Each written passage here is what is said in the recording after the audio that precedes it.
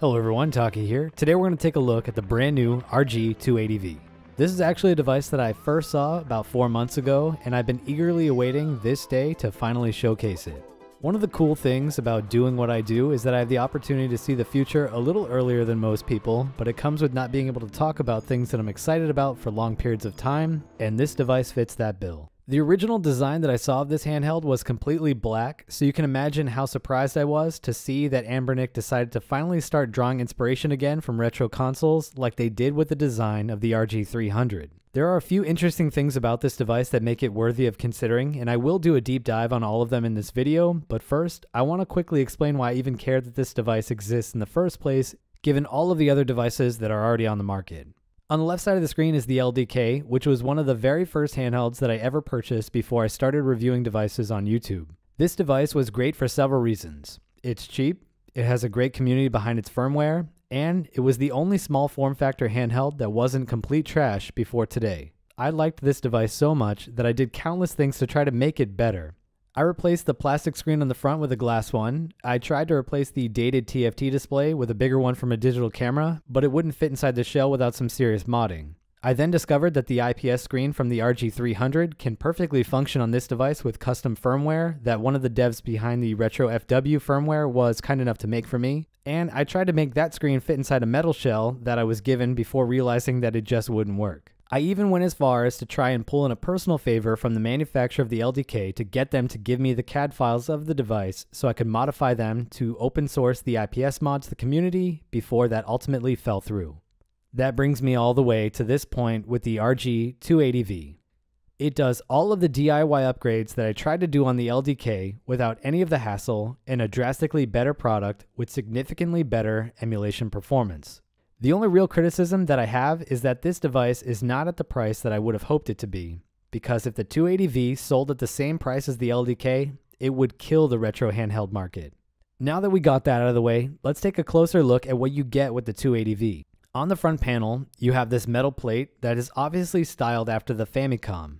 The input buttons here are essentially the same ones used in all of the recent RG devices, so you'll be right at home if you're familiar with those, but if you aren't, this system uses conductive rubber buttons akin to what you'd find on many Nintendo products. Aside from this, the front glass has a slight curve to the surface that might be hard to see on video right now, but it is there and it seems to be superior to the glass DIY one that I added to my LDK, not to mention that this one also uses OCA, so you don't have to worry about dust. We are also using what appears to be the same screen used in the RG280M, but with a slightly higher maximum brightness value that you may or may not be able to see on video. The picture quality from this display is amazing with good saturation, but it's a tad warmer than my personal preference. If this form factor had more competition, then I might be inclined to favor another product with a slightly cooler screen, but it's really just this versus bad TFT displays, so this is the clear winner.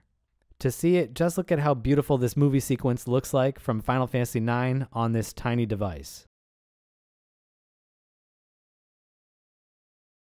Added to that, this device has no light leaks whatsoever in complete darkness, and even the LED light is greatly subdued, especially when compared to the one on the LDK. Turning over to the side, you can see that we have the power and reset buttons located on the right side of the device, and on the left side you have both TF card slots and the volume rocker. The top of the 280V uses a shoulder button layout that they've never used before, with the R2 and L2 slightly raised over the other two buttons. I've read some comments from people in the Chinese community complaining that this looks strange and it goes against the norm, but it really does make sense when you use the device. If you're holding the device in your hands like this, you would get some pretty noticeable strain on your hands when trying to use the R2 button if it was at the same height as the R1. It's already annoying getting to the button where it is right now, so it would be much worse if the button wasn't elevated.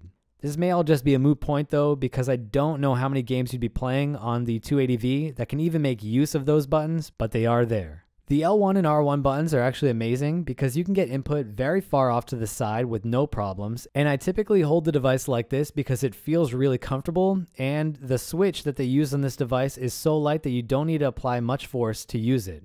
This really helps when you're talking about playing on a device this small, and I have made extensive use of R1 during my Super Mario 64 playthrough to function as the Z button.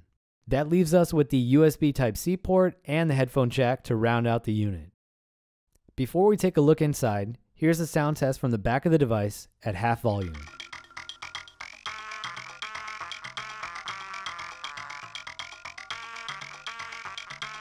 There's not really anything too groundbreaking on the inside of this device, but it is cool to see how they've managed to pack all of the functionality inside this device with a rumble motor, a 2050 milliamp hour battery, and an above average speaker inside this small form factor.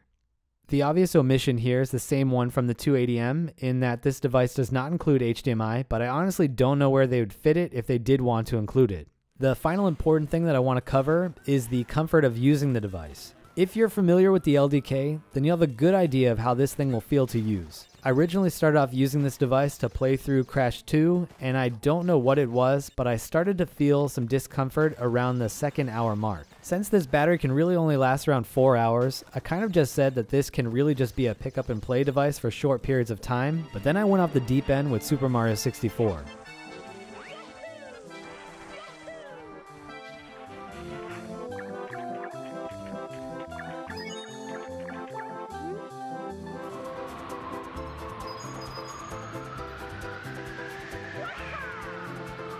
You'd have to compile this on your own with your own copy of the game, but I was shocked at how well this game runs on this device, and it's all thanks to the dev that's been working on this for the last few months. You obviously don't have an analog stick on the 280V, so this game is going to be super challenging to play, and that's largely why I enjoyed playing it as much as I have. I never would have challenged myself to play this game in a way that it was never intended to be played if it weren't for the cool fact that the game is amazing on this tiny device. What's more, I've done 3 to 4 hour playthroughs in one sitting numerous times, and I don't get any of the discomfort that I got from playing Crash 2. Comfortably using this device is going to come down to 2 things. First, the type of person using the device, and second, on the game that you're playing and how frequently you need to make use of buttons that will cause you strain. Obviously, you can just use this as a pick up and play device, and I have shared my 2 units with numerous people over the last few weeks, and it seems to be very popular, if not for the novelty of it all. I've already made so many videos on the performance of the JZ477 chip that I don't care to repeat, so I will just include them in a playlist linked below and on screen if you are completely unfamiliar with the platform and you want to see what's possible. Just be aware that this device obviously does not include analog input. Anyway, my name is Taki and I've been your host on this RG280V review. If you have any questions at all about this device, feel free to leave those below and I'll do my best to get back to you. If you want to pick up one of these for yourself or for someone else, you can find an affiliate link to the Anbernic store linked below.